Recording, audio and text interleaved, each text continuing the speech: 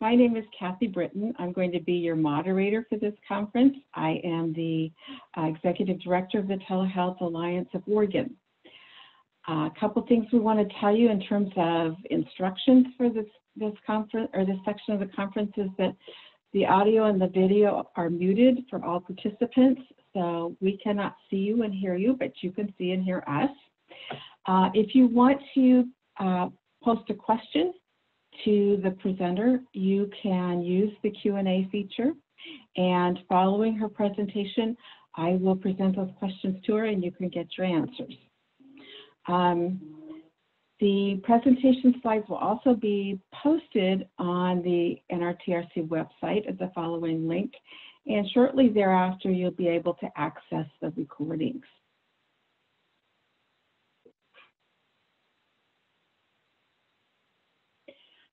Today, this section's presenter is Dr. Dale Langford.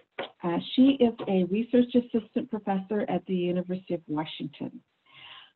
She has a probably the longest topic title for her presentation that we have, but it's also, I think, really interesting, and one that I'm excited to hear about, because when their telepain program started many years ago, I had the opportunity to be an observer in that, and it was just an incredible program. And so she's going to present some information that talks about patient experience. The entire title is called Challenges and Potential Solution for Evaluating the Patient Experience After Provider-to-Provider Telehealth Consultation or Pain Management. And at that point, I'm going to turn it over to you, Dale, and let you go ahead and present your material. Thank you, Kathy. Okay. Here we go. Can you see that okay? Perfect. All right. Okay. Well, thank you for the introduction, and apologies for the mouthful of a title.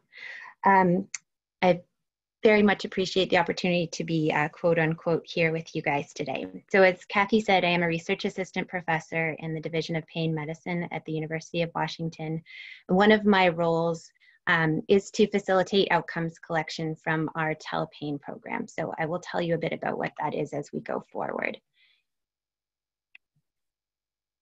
Oh, and I am also having trouble advancing the slides, but let me see if I can think of another way.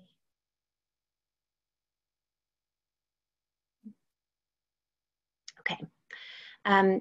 So what I hope you take away from this presentation is really an understanding of the need for and the potential value of a chronic pain telementoring program, understanding of the need for and the challenges of evaluating patient outcomes in particular as a result of this provider-to-provider pain telementoring program, and that this possibility of disseminating a patient-reported outcomes tool to providers might facilitate, one, their engagement in telementoring, support their ability to offer and provide measurement-based pain care, and then of course give us the kind of data that we need to really measure the impact of telepain on patient outcomes.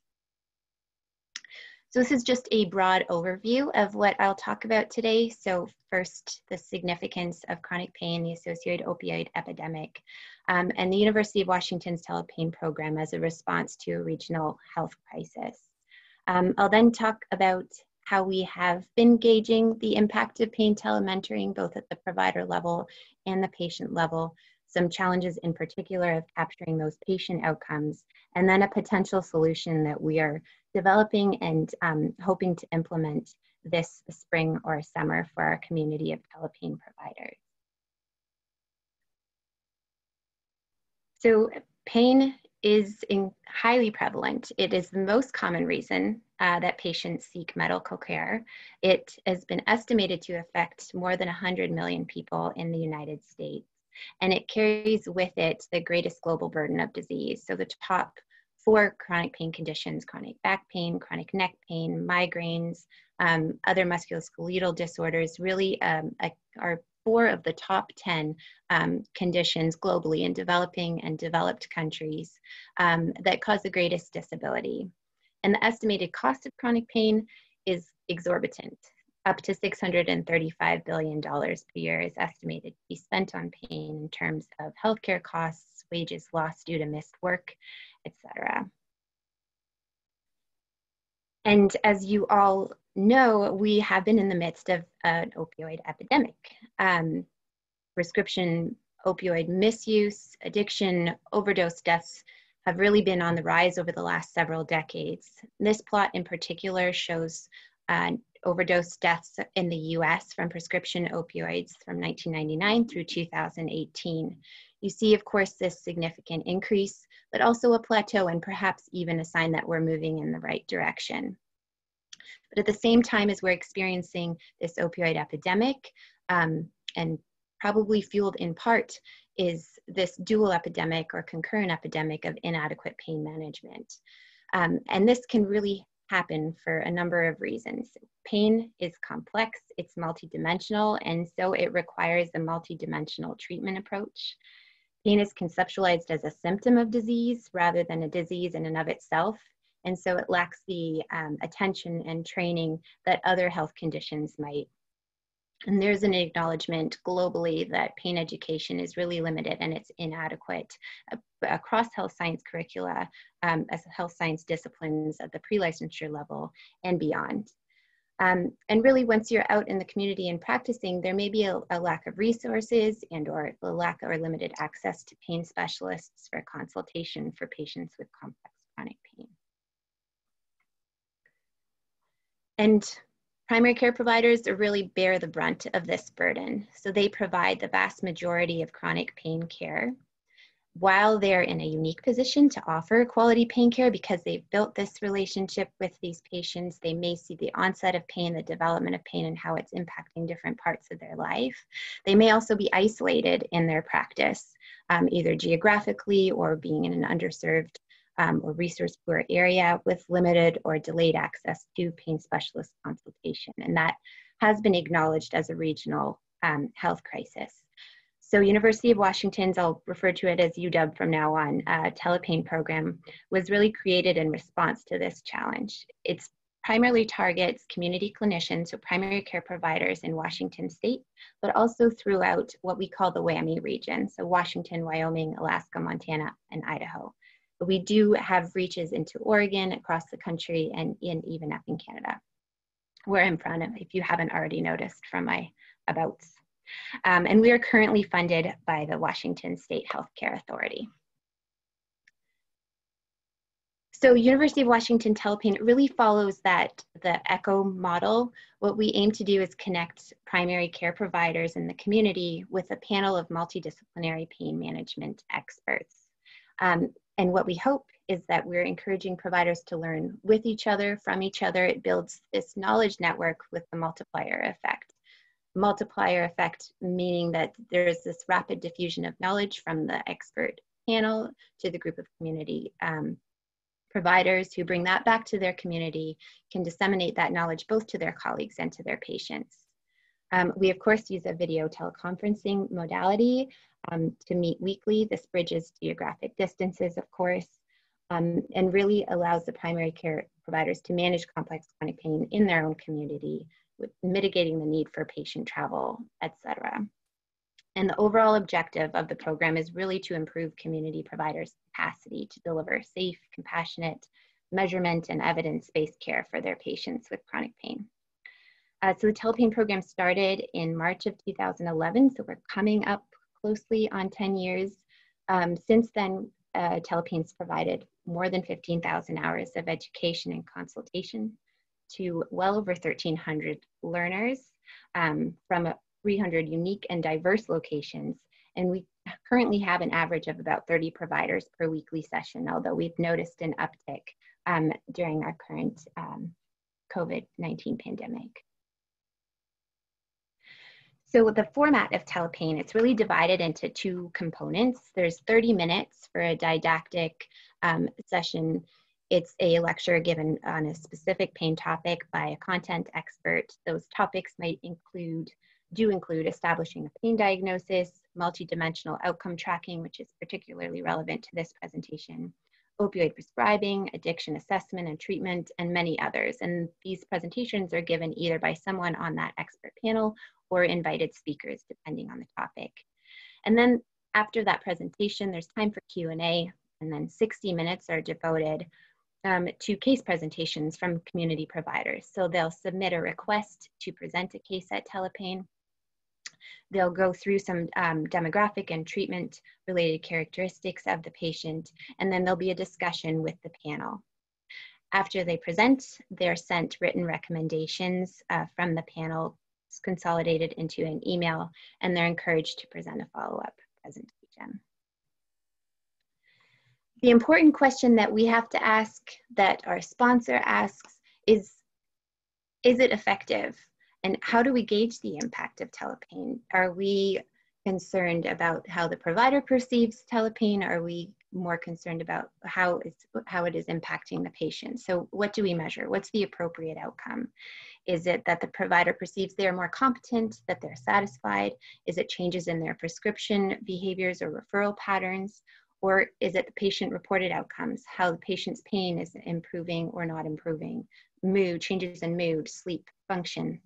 And how do we collect those data? We can ask the provider, which seems in theory simple, and it's a provider-facing intervention, so it makes sense. We can mine prescription databases if we are interested in opioid prescriptions. That also presents its own difficulties, and we can ask the patient.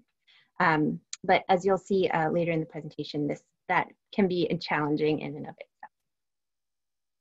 So as part of our own QI, we have asked the provider several questions.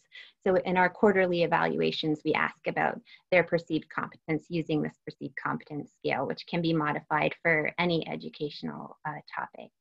And the providers do agree that their perceived competence in managing chronic pain has improved as a result of Telepain, which is great. We also ask them whether Telepain has met its stated activity objectives, whether it's provided new ideas, addressed competencies, the usual evaluation questions, and also part of the CME process. And we see that the vast majority of providers note that it's had a positive impact on their practice and their knowledge. We also ask providers to report one intended change that they intend to implement as a result of participating in Telepain. So this is just a word cloud graphic. So the size of the font indicates a greater frequency or a greater number of providers who endorse that change. And what's great to see here is that we're really covering established core competencies in pain management from the multidisciplinary pain as a multidisciplinary phenomenon, the management of pain, assessment of pain, and managing pain in particular contexts. So we do know from our own quality improvement processes that it seems to be effective for providers in terms of their competence and knowledge. But we did want to go a little bit more in depth, and so we asked the providers to meet with us, to do semi-structured interviews over the phone, and ask them some questions about how Telepain has impacted their care. What we did find is that there was an increase in the use of best practices in terms of their management of patients with chronic pain. So they were more likely to be calculating morphine equivalent dosages, to be screening for sleep apnea, to be screening for depression directly as a result of the content that they learned at Telepain. They all endorsed increased knowledge and or confidence, but also with that, the challenges of implementing this newfound knowledge because of a lack of resources in their area. I found that this term was used by all 4 providers who we spoke to, the term backup. So really, Telepain was a support system, a non-judgmental group of peers who could provide them with recommendations, with resources, and with the competence to go back and manage patients with complex chronic pain. And they also used it as a reinforcing tool for their more difficult patients who may be more unwilling to change or accept a recommendation. They could blame it on the bad guys at Telepain. They also noted, and interestingly, just the very fact of preparing a case for telepain allowed them to do this comprehensive assessment of their patient that they might not have had time to do previously. And so in so doing, identified some unexplored avenues of multimodal treatment. And of course, in gaining a better understanding of chronic pain, they were also better able to explain pain to their patients.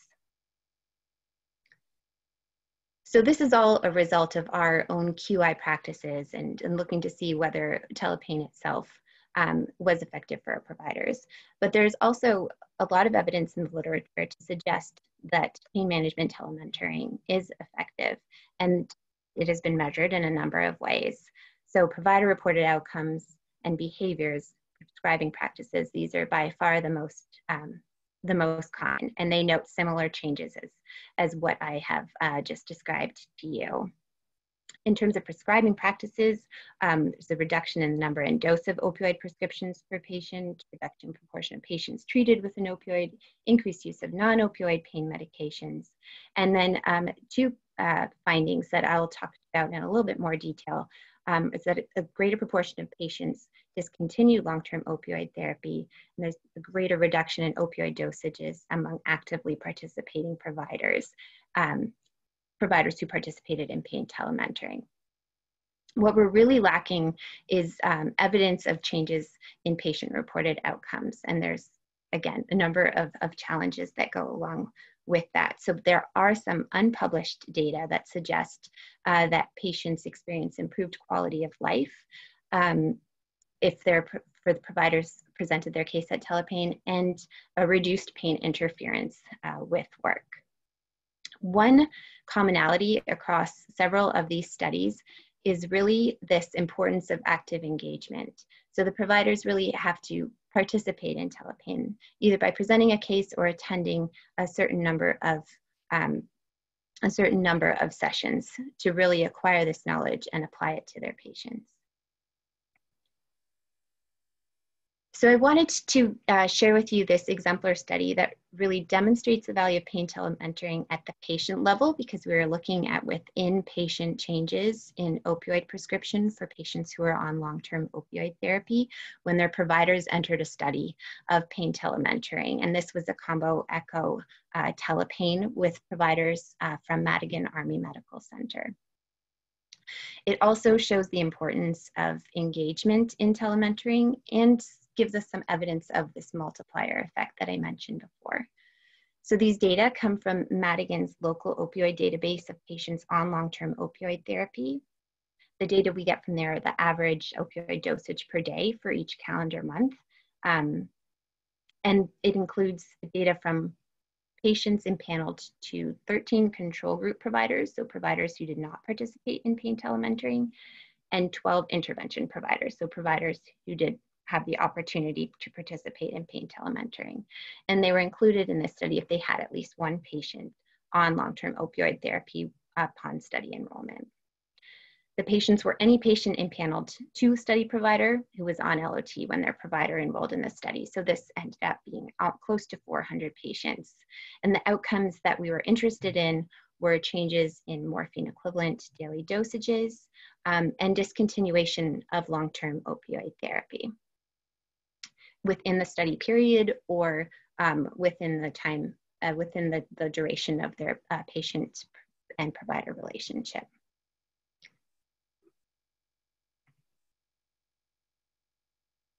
So we used generalized estimating equations to look at changes in MED from baseline to end of study and proportion of patients who discontinued LOT during the study period between the control and the intervention groups. We clustered on the provider because there were different numbers of, there were a number of patients per provider, and we controlled for baseline opioid dosages. And we did this in two ways: an intent to treat analysis where we simply compared the control group to the intervention group, regardless of participation in pain telementoring. But we did note this huge variability in terms of the level of participation. So in the as treated analysis, we subdivided the intervention group into actively participating providers and low to no participating providers. This table simply shows provider characteristics and that there were no significant differences in terms of demographic characteristics or baseline prescribing between the control and intervention groups. While we saw a reduction in opioid dosages in both the control and intervention groups, which is great, there was not a statistically significant difference between the two groups. However, we did see that a higher proportion of patients who were impaneled to intervention group participants discontinued long-term opioid therapy altogether, an estimated 25% versus 16% of the control group's panel.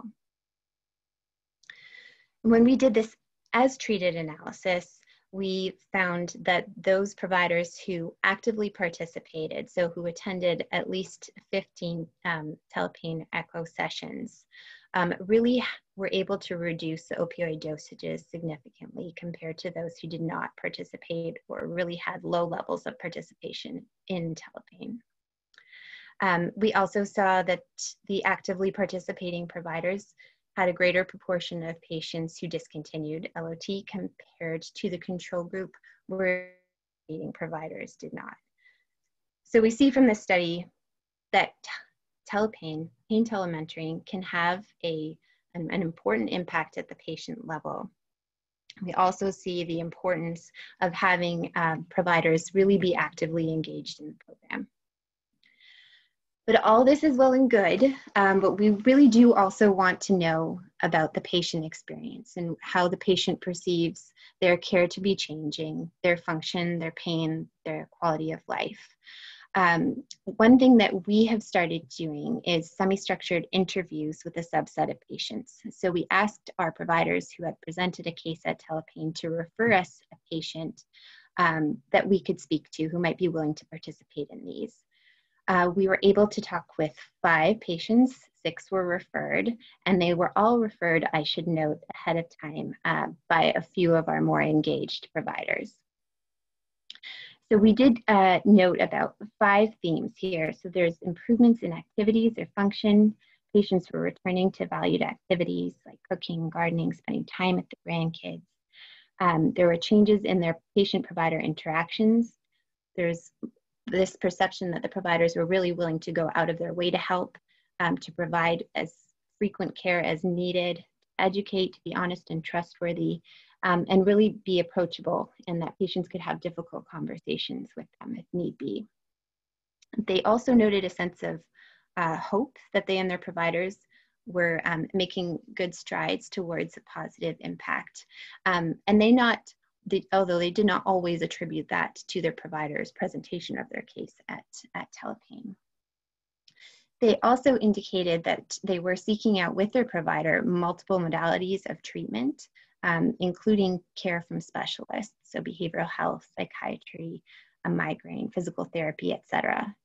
And across the board, they noted a reduction in their ability to reduce their pain medications, particularly opioids. Again, this is from a subset of patients from more actively engaged providers. So it's not necessarily a generalizable picture of how we're impacting patients. And really the major challenge to collecting patient-reported outcomes that we found is that this is provider-facing service, a provider-facing education. So it's really challenging to engage the patient who's kind of on the other end of things. We don't have a relationship with the patients, and so we really have to rely on busy primary care providers to be our connection to them. Patients may not always be aware that their case is being presented at telepain as well, and we would never want to blindside anyone with contact for patient-reported outcomes they are not expecting. And even in the context of a research project, we mentioned before, there's some unpublished data to suggest some improvements in quality of life and pain interference. Engagement of those patients, even in the context of a study, proved difficult, and loss to follow-up was common. And even sometimes the patient-reported outcome assessment could not be aligned with clinical care. So they may have answered these questions prior to even having the opportunity to implement some of the recommendations from the panel. And then if we restrict our evaluation to only those patients whose cases are presented at telepain, we really overlook and miss entirely this multiplier effect. And in so doing, we're reducing the power to observe meaningful changes by limiting the sample size to only those patients. So finally, getting to our potential solution, what we're really working towards is to adapt an existing web-based multi-dimensional patient-reported outcomes tool called Pain Tracker for our providers who present cases at telepain. So this tool is currently used at University of Washington Center for Pain Relief to support patient-centered assessment and the management of chronic pain. It includes a number of constructs, which I'll get into on the next slide. But really, the goals of adapting Pain Tracker for our telepain community are multifold. We think that it will be a valuable clinical tool that will support providers in their care of patients with chronic pain, and will actually also serve to engage and empower patients to be able to monitor their symptoms and facilitate discussion with their provider about how they're doing. We also hope that it will incentivize provider engagement. So initial access to the Pain Tracker system will be contingent on them presenting a case at telepain. We also believe that it will facilitate telepain consultation by providing clinically actionable data in a digestible form. And I'll show you what we are hoping to make our draft report look like in an upcoming slide. And then, of course, it will allow us to seamlessly collect these outcome data on patients of providers who present cases at telepain. Not only those cases who are presented, but the provider will be able to use this with all patients on their panel. So these are the constructs that are measured by Pain Tracker. We currently have a little bit more of a comprehensive tool, and we're looking to streamline this and make it a little bit more adaptive so that we can minimize patient burden and really more efficiently monitor multi-dimensions of pain. So there are some risk stratification measures that are administered at baseline only at intake. So screening for fibromyalgia, for sleep apnea, for substance misuse. And then some patient-reported health status items that are measured at baseline. And then what we will do is auto-generate a request to complete Pain Tracker at 3-month intervals or at the schedule that the provider chooses. These will be treatment goals and expectations that the patients will rank from a drop-down list: pain intensity and interference with enjoyment of life and general activity, which is the PEG, a difficulty with the patient-specified activity that they'll monitor throughout treatment, pain interference with sleep, distress, treatment satisfaction, and then the immediate next step that they would like to do with their provider. If the scores on these items are above an established threshold, that will trigger a more detailed measure so that we can get a little bit more information about how they're doing. This is what a current Pain Tracker longitudinal report looks like that we use at the Center for Pain Relief. So in the upper left, we see that providers are alerted when the patient's risk or their symptom severity scores exceed an established cutoff. You can see that by the little caution symbols. And so it will support, the idea is to support clinical decisions that address key patient problems. There's an interactive body diagram. The patient fills out Pain Tracker. They actually click on the different parts of the body. And then this, in addition to some supplemental questionnaires, can aid in the diagnosis of certain pain conditions like fibromyalgia.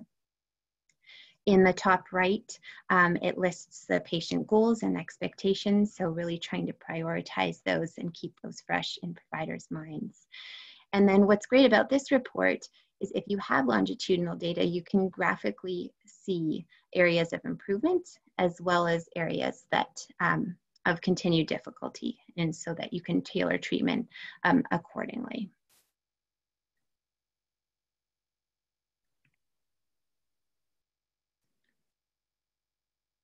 Okay, I think I went too fast there. 1 second. So this is the intake report that we are working towards. We know that when patients are presented at telepain, they've only reported on their symptoms once. We hear this from the provider at telepain. So what we would like to do is have these patients, if they're having their case presented at telepain, complete this intake pain tracker assessment and have this come up on the screen when the provider presents their case at telepain. So this report, we would like to kind of bookend the report by really emphasizing the patient specified their goals, their expectations, the activity that's really important to them that they're finding they have difficulty with, and then ending with really what they want their next step to be with their primary care provider. It'll have a section for the risk screeners with clear statements about what being high risk means, and any item, any outcome that exceeds this threshold will again be have a caution symbol aside from it. What we plan to do in terms of its development is really make it an interactive report so that providers can hover over those caution symbols to learn more, to learn what it means to be high risk, to learn about different treatment options because they're high risk for something or because they exceed a threshold for a certain symptom. We're also going to have an option to output an interpretive summary that will help guide their clinical care in complement to what they receive from telepain consultation. And we'll devote one of our telepain didactics to the use and interpretation of pain tracker. So we'll modify the multidimensional outcome tracking's didactic to include specific use of pain tracker. And then we really feel that the use of this kind of report will facilitate discussion during the case consultation and kind of act as an educational tool for the broader telepain community who are calling in, so they can follow along with the panel and with the presenting provider to learn how to conduct these multidimensional pain assessments, even if they're not using pain tracker. So this is probably more detail than you need, but this is what our workflow is looking like. So the provider will submit a request for telepain consultation. They'll receive a unique pain login information and step-by-step instructions for how they will set it up. They'll have access to a provider-facing dashboard so that they can see their patients on their screen. The patient will receive a separate unique link for their completion of the intake pain tracker assessment. And then after presentation, the pain tracker will be accessible for all of the provider's patients for 1 year until the end of our HCA contract. And then we'll generate automatically requests to the patients to report on their symptoms in the follow-up pain tracker assessments every 3 months. And this can be modified. So if the provider wants those to be timed immediately before or after a clinic visit, that will be possible as well. And then we'll look at a number of different metrics in terms of feasibility and usability or uptake of pain tracker, like the proportion of patients who successfully complete it, the number of providers, and particularly the number of new providers who are requesting case consultations, and then of course ratings of utility and satisfaction from the providers. And then the end goal as well is to collect these multidimensional patient-reported pain and outcomes, both at intake and over time, and both for patients who are presented at telepain as well as for all patients on a provider's panel who may be suffering from chronic pain. So to summarize, we think the benefits of providing a web-based PRO tool in complement to our telepain program will really support the providers. It will facilitate measurement-based, patient-centered chronic pain care that that is spoken of so often during telepain sessions. It will provide an opportunity for patient empowerment, and then they can track their symptoms and speak about their symptoms with their provider more effectively. We think it will incentivize engagement in telepain, which we know to be a really key factor in the improvement of outcomes. We think it will improve the telepain case consultation experience and really act as this educational tool for the audience. And then of course, will allow for some seamless collection of patient-reported outcome data. So I thought about this and how this might be relevant to other telehealth initiatives. I know this is a different sort of program than others that are being discussed today, and so I'm honored that we're one of those efforts and initiatives. I guess what I would say is to consider supplemental web-based tools that support the patient or the provider in complement to telehealth, web-based tools that might promote engagement or application of knowledge, and that provide data for quality improvement purposes or research purposes. So with that, I would like to acknowledge our fearless leader and medical director, cheerleader from the start, Dr. David Taubin, Dr. Mark Sullivan, who is our assistant director of telepain and also very much involved in adapting pain tracker for primary care, Dr. Bill Lober and Justin McReynolds, who are part of our clinical informatics research group, who are actually working now to make this happen so that we can implement shortly. And Dr. Artie Durenbos and Dr. Diane Flynn, who are my collaborators. Artie was at UW for many years. She's now at University of Illinois at Chicago, but she had an R01 to study patient and provider outcomes of telepain. Dr. Diane Flynn is our collaborator at Madigan Army Medical Center, who we worked with on the telepain echo project. And of course, the rest of the panel of telepain at UW and our sponsor, Washington State Healthcare Authority. And with that, I'll say thank you. If you have any questions that we don't get to here, please feel free to reach out to me directly. If you have questions about telepain in general or want to learn more, there's also the web address right here. Thank you. Thank you, Dana. Really appreciate that presentation.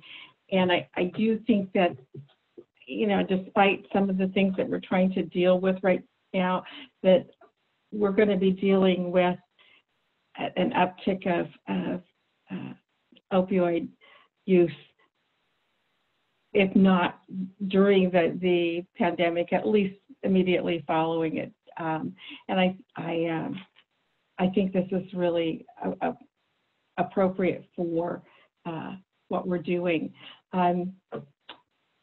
Audience, do you have any questions for Dana? Well, I have a couple while you're typing those in. Do you think that you will have a report that is published and that is available to folks who might be interested in doing something similar? Yes. Do you mean from studies that have, are you referring to the unpublished data that I was speaking of? Yes. those are being written up as we speak. So I didn't go into too much detail, but yes, those should be available shortly.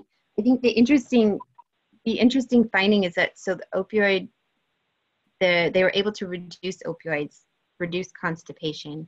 There didn't seem to be a significant impact on pain intensity per se, but it seems the impact of pain, so pain interference and quality of life, seemed to improve among patients whose providers did participate in telepain. But again, with that study, with the telepain study, there's wide variation in terms of how much providers participated. And so we haven't investigated sort of the dose of the intervention there. So that's something that we might do. Okay. The other thing that I'm interested in is that you have